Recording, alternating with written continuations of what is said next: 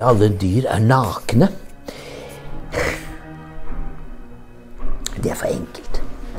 Skal vi se, fysisk nakenhet kjennetegner dyrene. Ja, det komplisert nok. Noen har ment at Immanuel Kant verdens ondeste menneske.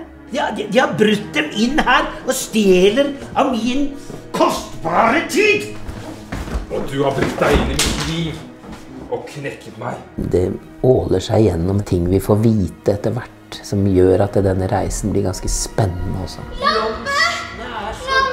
Alle bare narrer hverandre før tida. Det en mørk komedie, kan man si, mørk humor. Jeg skulle ha sluttet der for lenge siden. Jeg skammer meg. Ikke se på meg! Det fantastisk skrevet. Med mindre noen setter kjepper i hjulene her, så må det jo bli en suksess. Jeg greide ikke male mer. Nå får da Kants dager endelig sin premiere i Norge, og det en stor glede.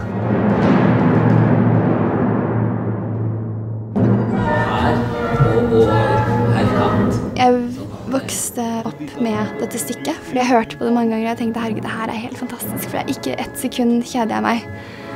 Og så tenkte jeg, herregud, hvorfor har ikke det her blitt satt opp før? Nei, se på skoene!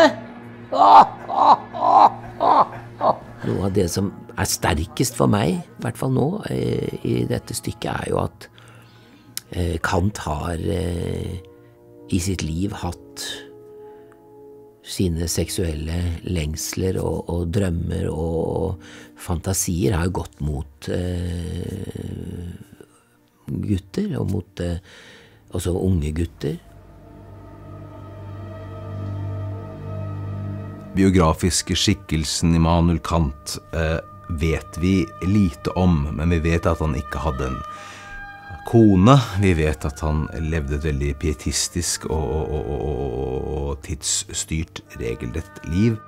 Han skriver jo faktisk i en fotnote i en av bøkene sine at mennesker med harmoniske, symmetriske ansikter veldig ofte litt dumme.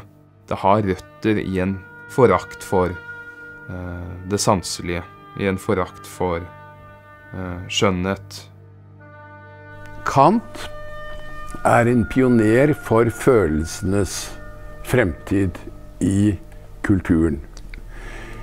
Og han sier jo da, geni kunnskapsløst når det kommer til verden, det bare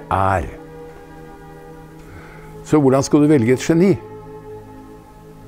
Det kan jo ikke gå på kvalitet. Hvis vi ikke har noe fast, så blir vi gale. Vi blir først urolige, og så blir vi sinnssyke. Det har absolutt vært til stor hjelp å komme ned hit til gården til Odd Nerdrum og få en litt mer sånn større forståelse av kanskje også hvorfor han skrev det her stykket. Hans åpenhet og hvordan vi liksom har snakket sammen om ting som berører stykket, og selvfølgelig den kunnskapen som også Øde har kunnskap omkring. Og her synes jeg det kommer inn at vi kan liksom dra veldig god nytte av det.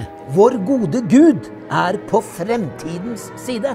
Jeg synes det har vært et veldig fint ensemble og godt samspill. Og det trengs et slikt type teaterstykke igjen på scenen.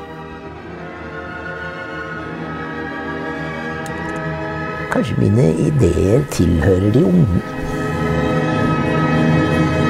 Ja, de her Kant, de jo mer gudelige enn Gud selv. Ja, så ulykkelig det ulykkeligste mennesket på denne jord.